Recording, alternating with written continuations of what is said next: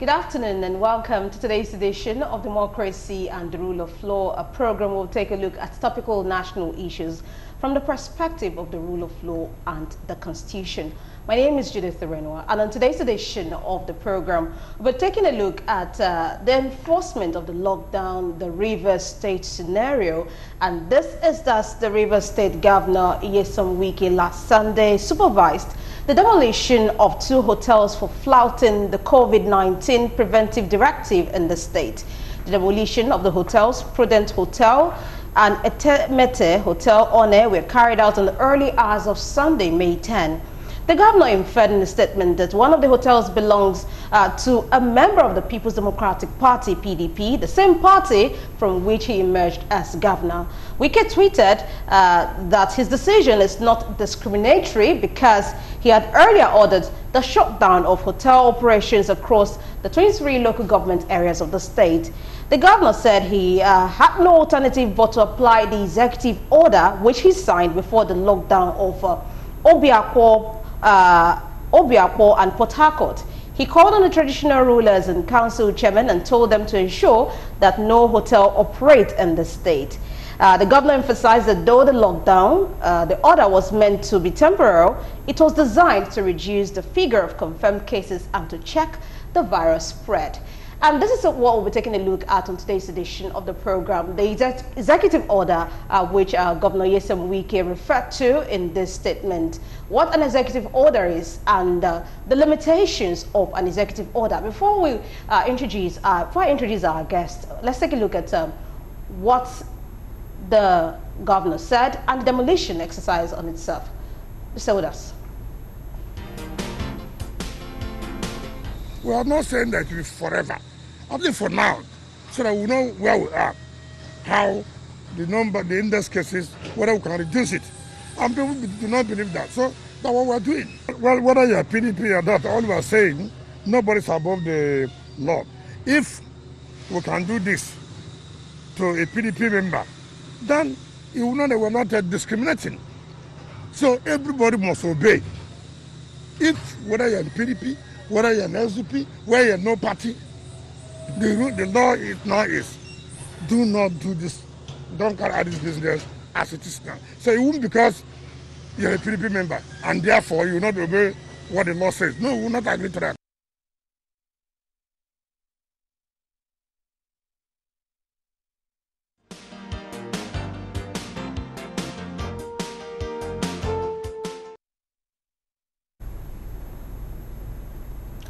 All right, and we just listened to the governor of Rivers State, Nyesom Wike, speaking shortly after he supervised the demolition of those hotels, and also we saw the demolition exercise right there, which took place last Sunday. And now let me quickly introduce our guest, Barrister Kingsley Chime. You're welcome. Thank you so much, and good afternoon, viewers. All right, and our first timer, Barrister Elvis Asia. It's nice to have you. Thank you for having me.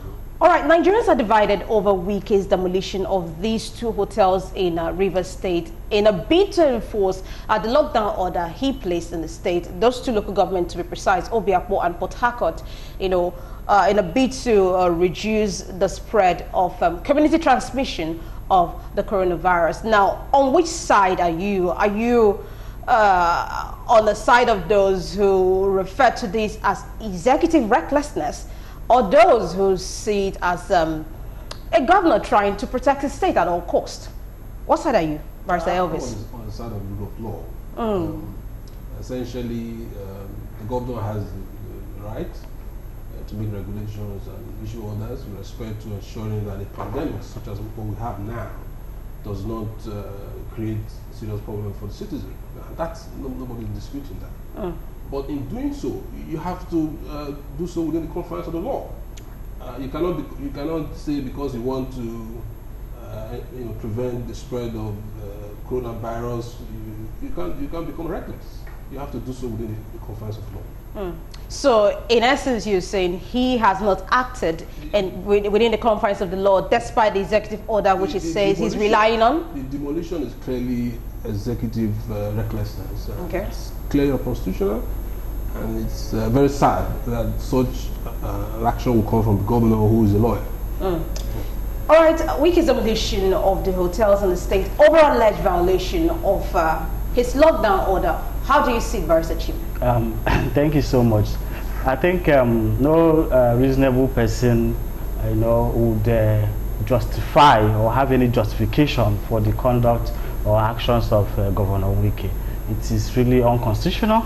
It runs foul of our extant laws. That is to say, it's against the tenets of the Constitution. Wike didn't observe the principles of natural justice, which ordinarily allows, he's expected to ensure that he does not become a judge in his own case, and that he gives reasonable fair hearing to the accused persons. Here, the Constitution, particularly Section 36 and Section 43, gives citizens right to be heard and right to own movable and immovable properties.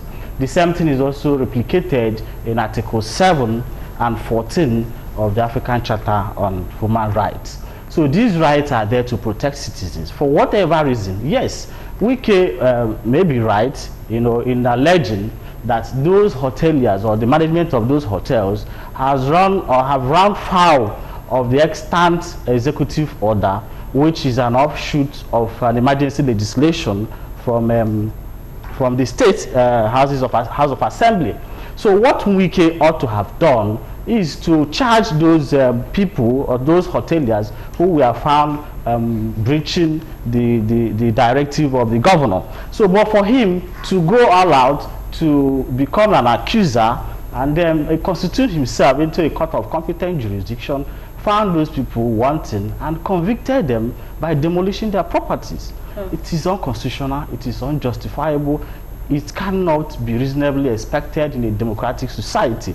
And to imagine that Governor Wike, with due respect to him, is a lawyer and a life bencher, to indulge in this kind of executive rascality, like you said, it cannot be supported by any known law in the land.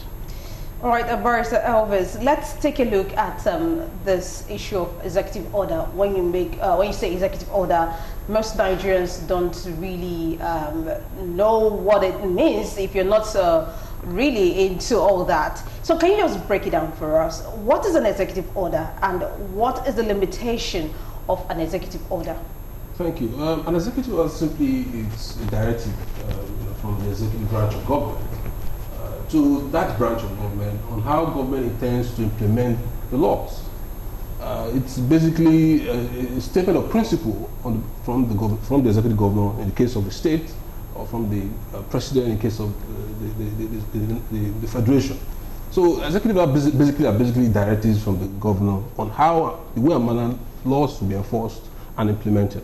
In this case, Wike, predicated his executive order on the Quarantine Act, Section 2, 3, 4, I think, and 8 of that legislation. But if you look at that legislation, it will be clear that there's nothing there that gives a governor any power, or even the president, the power to demolish properties. The act simply gives the governor, in the event the president hasn't made a law or hasn't made a regulation, in this case, as it was in Rivers, the act simply gives the governor the go-ahead to make a regulation. You can call it an order, you can call it a regulation, on the way and manner the pandemic can be contained within an area that has been declared to be an infectious disease area. And if you look at that law, for example, like my other friend here was saying, the law, there's a punishment. There's a provision in the law, Section 5 of that legislation, prescribes punishment for failure to follow the directives the governor gives or the president gives punishment to that law. The punishment is very simple, 200 naira, or not more than 6 months imprisonment. And then you go further, there's a provision in Section 7 that says you have to go to the magistrate court to enforce such a regulation, to enforce such an order. So if, for example, the governor gives a directive on how the procedure, the way and manner he intends to curtail the pandemic such as what we have now, if there is a violation of that order or that regulation, what the governor can do is to go to the magistrate court to enforce it. And I mean, how can the demolition of a property reasonably be considered to be an attempt to prevent the spread of the virus. It doesn't really, you know, what we saw in Rivers is something that is not contemplated under the law, and the members of the public and shouldn't consider that to be an act, you know, done pursuant to a valid order, you know, made by the government. An executive order is nothing more than a directive. It cannot, you know, it doesn't amount to punishment. Okay. What he has done now is to okay, he has given directives, or you know, he has given guidelines on how the people should behave with respect to curtailing this pandemic. He has passed a judgment. He has enforced it. That is not done in any democracy. It's supposed to be this case. Exactly. An executive order is like you. It's just a directive and guidelines from on the governor, yeah. and when it is breached, the onus now lies on the judicial arm of government. Exactly. He should approach the court. The law is acting pursuant to says you should go to the magistrate court. You should have gone to the magistrate court to enforce it, not to, you know, become so rascally. I mean, it's really very sad. Maybe if I can quickly add quickly chip in, that just for me to lay the proper foundation, that I'm not holding brief for the hoteliers or the management of the hotel or the government of Rivers State, but just to put the record straight. The Constitution did not allow the governor. Governor is we are operating a separation of power in this country, a democratic society, where the executive, the legislature, and the judiciary all have their own respective roles. So what Wike has done, in fact, I wish the management of the hotel would take legal action against the government of Rivers State, because even under the Land Use Act, even under the section 43 and 44 or even 45 of the Constitution that guarantees right to own properties, there are circumstances under which that law can be derogated upon. One of those conditions is that you have acquired the property. That is compulsory acquisition by the government when proper compensation has been paid. And of course, the individual, the owner of the property, must be given notice of acquisition and the reason behind it. And of course, it must be acquired for public purposes or interest. Of course, if you look at what is played out, it appears Wike said he was going to convert that site to primary school. Yes, to look like it was acquired for public purposes or the interest of the public as envisaged by law. But that is purely not the position. Wike cannot be a judge. The principle of natural justice, we have twin principles of natural justice that talks about nemo judes in casa sua and audio autorem patem, which simply means that listen from both sides of your ears, and you cannot condemn anyone except that person has been tried. So what Wike, even devil himself, deserves his day in court. So Wike, yes, I understand his concerns. He may have genuine reasons, you know, but I think he actually went overboard. So we have to confine ourselves to the law. Yes, the law is there. He alleged that someone has breached the law, but it doesn't lie on him to go further to, you know, levy execution on someone's property.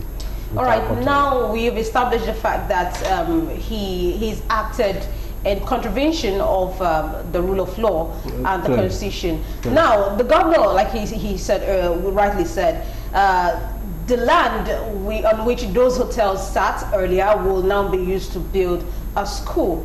And now we're saying these lands have not been legally confiscated because due process was not followed. So what would now happen when public fund is expended on building these schools? What do you think will be the right thing to do in this case? Well, you see, this is one of the one case that is really quite disturbing. I think the reason why the government is saying that he wants to build a school there is perhaps to get public sentiment and public sympathy for his unconstitutional action. It's clearly not done. Just like my friend said, the Constitution is clear.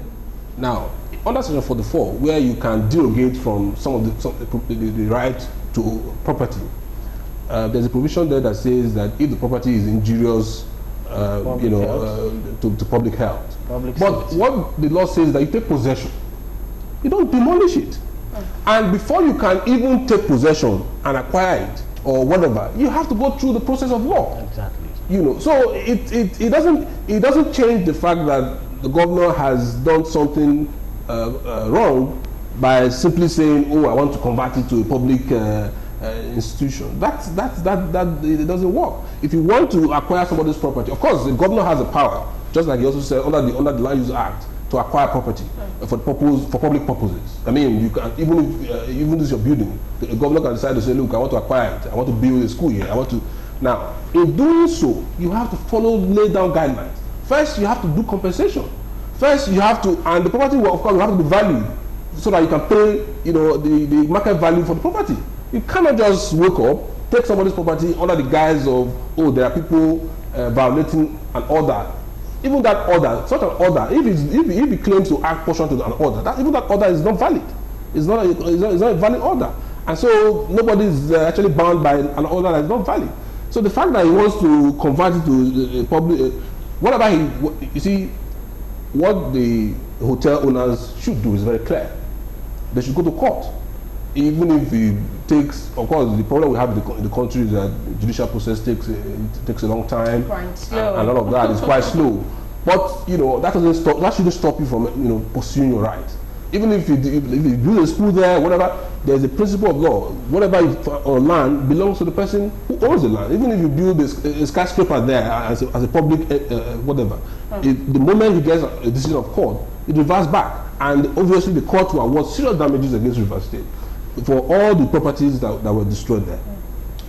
All right, let's. I saw a video where a member of the task force, according to that video, he alleged that when they went to the hotel to actually try to enforce the shutting down of the particular hotel after the lockdown was violated and so on, they were attacked by the owners of that hotel. Probably that spurred the governor, the reaction of the governor. And we've also heard reports of those who insisted that these owners of these hotels were warned several times before the governor took that drastic action, probably to serve as a deterrent to other hoteliers in Rivers State. What do you make of that? Yes, if that is the position, it is condemnable. But that's notwithstanding, that does not give the governor the power to take the extreme measure or the action he has taken in the circumstance. Yes, if those, it's surprising to me that a law validly made by state legislation is being trampled upon, and the governor has to send, people to go and warn. I have never seen a situation where citizens are warned, to desist from doing an illegal act. By doing or by opening, such hotels is in violation of an existing order, existing law, which they can be charged against. They could also be charged for, of course, malicious whatever damages, or any of the criminal laws of Rivers State, to justify that aspect. But what Wike did, he was actually trying to do the right thing in a wrong way. That's exactly what played out. Yeah, he may have good intentions, in order to secure his state and to ensure that this virus does not go, out of hand. But in doing so, the law has prescribed a modus operandi upon which those mechanisms must be ventilated. Because what Wike did, he complained, just like, of course, I read other versions of the story from the hoteliers saying there was no such thing. Wike is saying a different thing. Who do we believe? So it requires a court of competent jurisdiction to hear both sides in order to come to a conclusion. The issue of fair hearing, it predates man. Like the popular saying, even in the scriptures, in the Bible, that God, even though he saw Adam, and Eve, he never condemned them. He gave them the opportunity for them to defend themselves. That is the root of these principles of natural justice. So ordinarily, what Wike has done or has intended to do may be right, but he chose the wrong step. And in doing so, he violated the rights of those hoteliers. Their right, their constitutional right to own properties had been violated. And if they go to court, I'm sure they'll be able to get adequate compensation. All right, let's just take an overview of Wike's style of enforcing the lockdown in Rivers State. I've seen him personally, I've seen videos of him personally ensure the arrest of some people who are flouting the restriction of movement. You know, I've seen a barricade built on a road, you know, just to ensure interstate traveling is not ongoing in Rivers State. What do you make of a style of enforcing the lockdown order? It's part of the whole picture of executive rascality, like what we are seeing in Rivers State. If you want to enforce a lockdown, there are security agencies charged with that duty. What you should do is empower them to make sure they do their duty. I saw a video of Wike, for example, shouting at a pregnant lady. You know, I mean, you don't do that in a decent society. I'm not trying to justify the fact that people were going about violating the order, you know, validly made by the governor. But the style of enforcement is clearly unconstitutional. If you think that people are in violation or in breach of an order or a directive, and you have given respect to the enforcement of a lockdown in an attempt to prevent or reduce the spread of this virus, what you should do is to empower the security agencies. Get them arrest people, and then charge them to court. The law portion to which you are issuing an order has given there's a procedure clearly stated under the law that says you should approach the magistrate court to enforce any fine under the law, to enforce any directive under the law, to enforce any punishment under the law. So you cannot just go about, I mean, you know, it's a general problem we have in our society where people think that because they have power, you know, they can just be rascal about it. They can do whatever they please. It shouldn't come from a governor. It shouldn't come from a governor, and most importantly, a governor who is a lawyer. I mean, there are enforcement mechanisms that, I mean, governors get all sorts of security votes on a daily basis. You empower the security agencies to go and do their work. Why do you want to show the world? Why do you want to demonstrate power? You don't need to demonstrate power. You know, all you need to do is to enforce the law. And in fact, what you are doing is to antagonize people. If you look at his style since the beginning of this lockdown, of this problem, you know, it's been antagonizing people, antagonizing federal government. Look, you see, I can understand if you have a problem with people. I can understand if you have a problem with the federal government or whoever. But the point is, when lives, you know, the lives of your citizens are at stake, you should come down from your high horse and work together with the people, you know, to make sure that the rule of law is obeyed. Your business as a governor is to obey the rule of law. You cannot, because you want to enforce an order that, I mean, the way he even goes about talking about the order, as if it means life and death for the people. Perhaps people should die by the order rather than dying from the virus. So I think, you know, rather than yes, you want to. It's good that you're passionate about trying to curtail the spread of the virus, but in doing so, you can't keep people. Well, prior to this demolition exercise, which some people they describe as going the extreme, many people are of the view that Wike is actually very, very, very active in trying to curtail the spread of this virus. Like, he's been at the forefront, ensuring interstate travel ban is enforced, while some states we see the fact that interstate traveling is still going on. Nothing has been done. The security agents are on the roads and still people travel back and forth. Barrister Chime, yes. What do you make of this? I think with respect to your opinion, and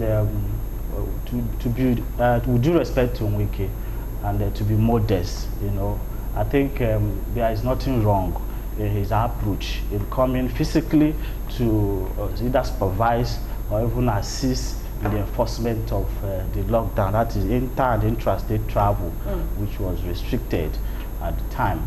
So it was really not, for me, I do not see it as a show of force or show of, you know, trying to display his powers. But perhaps, you know, he is the chief executive officer of that government.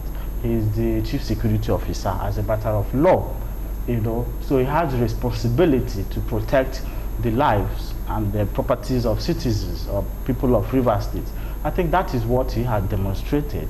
He has actually demonstrated uncommon leadership qualities. You know, days are gone when, you know, he could have decided to sit back in his office or his home and be dishing instructions. And of course, if you look at the trajectory of these lockdowns in all the states that have imposed kind of lockdowns, there are porous places, particularly in the border axis, where security, even the security agencies themselves, are complicit. So I'm sure what he did was more of an impressionist approach in order to create the impression that there is no sacred cow.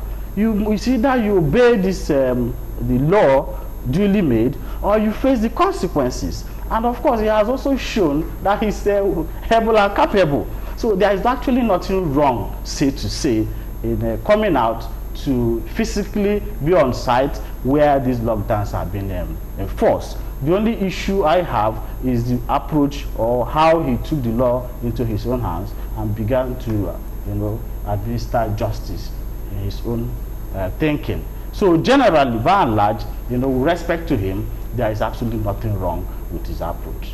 Well, Wike is actually has remained unapologetic for any of his actions he has taken so far. So believes that he's on the right track, and he must be firm rather than compromise in the fight against the pandemic that will put resident citizens in the state in great danger.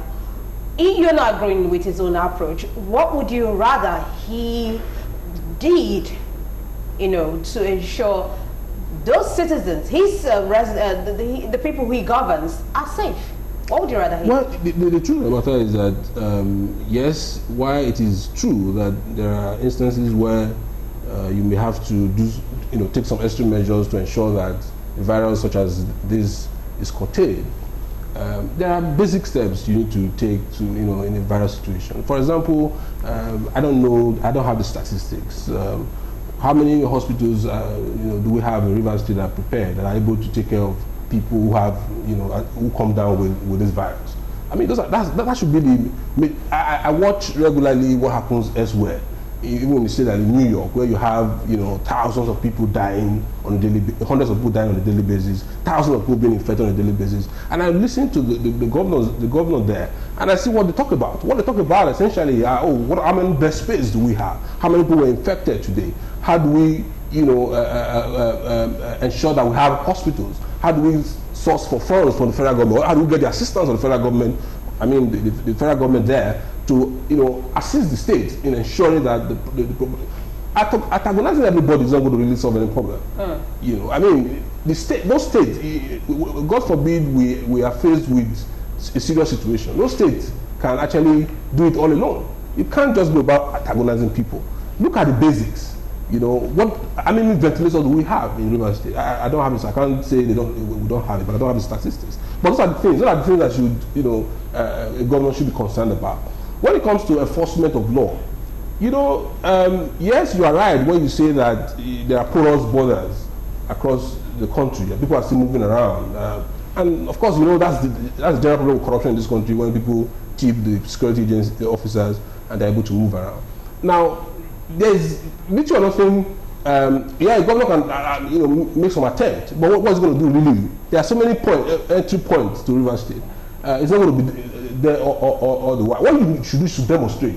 For example, how do you demonstrate? In Lagos, for example, we heard of a case where a popular actress was arrested, charged to court. That's what you do. You showcase it so that people can see that you are enforcing the law. You don't have to show power to do that. If you I don't know, I haven't seen all the videos. If you look at some of those videos, for example, I didn't see them arresting anybody who violated the lockdown. I just saw them shouting and assaulting people. I don't think that's what you should do. What the government should do is to ensure that you enforce the law. If you went there to oversee arrest, for example, and they were arrested, they were charged in magistrate court, I was celebrating. But the way it was shouting, I don't think we should exercise executive power that way.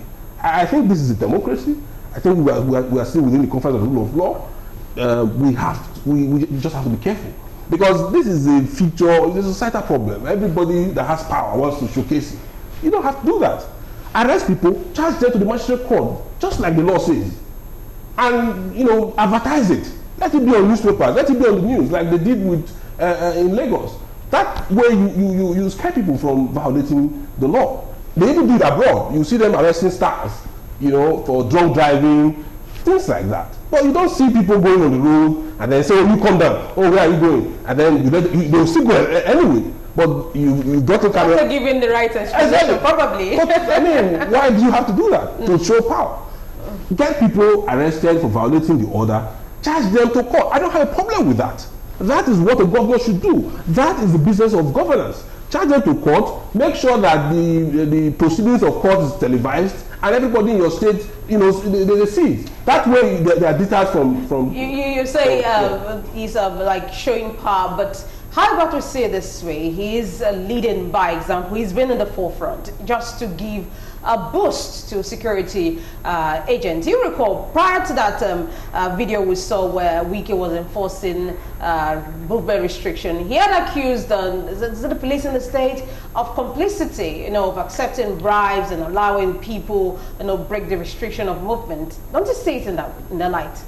You see, I agree with you that we have a corrupt system. Right, security agencies are corrupt. They are being bribed for people to flout the law. In fact, in most cases, they celebrate, enactments of laws, not necessarily because they want to enforce it, but because it's going to feather their nest. But the point is, show example, right? If you get can't a police officer be arrested for bribery? If from when he was talking, I said he had evidence of a security personnel who was bribed. Where is that security personnel? Why was he not arrested? Why was he not charged to court? These are the kind of questions I'm asking. Okay. Because you can't just talk about these things. Because anybody can make noise. Yeah. When you just start making noise like that, that's not governance, that's activity. The real governance you come down to real governance. You say somebody was bribed. A governor is saying that. That means you have evidence. No government should just go about saying somebody was bribed without evidence. Then you arrest the person, charge the person to court, televise it, let everybody see it. That would discourage people from violating the law. Very well, I get that. Just for a second, beyond the smoke screen lies the political undertone. Yes, we can talk about all these things based on what the law says and how we feel about it. But beyond this smoke screen, there is a show of power, a kind of conflict of power between the government of Rivers State and the federal government. There is a total loss of confidence on the security agencies. Of course, security agencies are accountable to the president, the Inspector General of Police. So Wike is feeling that this directive is not being obeyed or complied by agents of the federal government. This is the foundation of this crisis. Yes, so it absolutely has nothing to do with even the hoteliers or the people that were being arrested on the screens of television, but in order to create an impression to the federal government that this is my territory. You can do anything you want to do in your own area. You don't come to my territory and dictate what happens to me. This is exactly what And is that supposed to be the case? Of course, it shouldn't. It's just that a politician will take this politics, a little bit too far. Because politics is about people. You will be interested in serving people, protecting your people, not really, trying to, psych or romance your own personal egos. So it should be about people, and if it's about people, there shouldn't be anything like federal government or state government, because it's the same people that forms these agencies of government. All right, and moving on from this particular topic, Barrister Elvis, how do you think? I know we've learned a whole lot of lessons during this lockdown and the enforcement of the lockdown. Moving on, what do you think needs to be in place to ensure the river situation, which many have condemned, does not replicate in other parts of the country? How do we begin to move from there? What I can say here, I'm not an expert in medical science and other areas where we really need to up our game, in an attempt to prepare for pandemics and ensure that we don't have situations. What is important is that people should just follow the rule of law. It is very easy to enforce the law, particularly when the magistrate court, for example, which has jurisdiction over issues like this, based on the existing law, is within the control of the state. The magistrate court within the state is financed by the state. So you can easily enforce this law. You can get any magistrate to hear these cases as quickly as possible. In Lagos, for example, we hear of mobile courts. In some cases,